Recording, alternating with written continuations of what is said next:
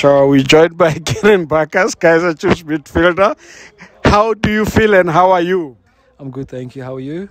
Fantastic. How has Kearyn been doing in training and just life in general? Yeah, training's been good. We as a group have been enjoying ourselves, now that we're winning games. Things have been good, which is good and been a lot easier.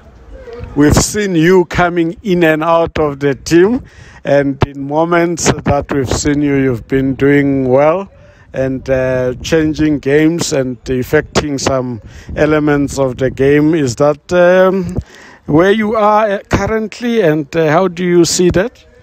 Yeah, at the moment I'm just happy getting a bit of minutes underneath my belt. I'm happy to help the boys when need be.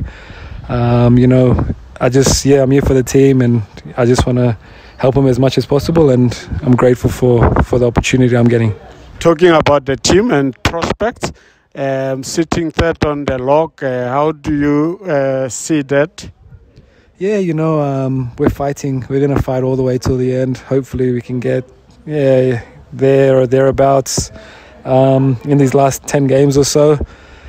We're just looking forward to it and can't wait to finish the league strong. Opponents, Arrows coming to FNB, your knowledge about them and what you expect from them? Yeah, Arrows is a good team, just like every team in the league. Every game has different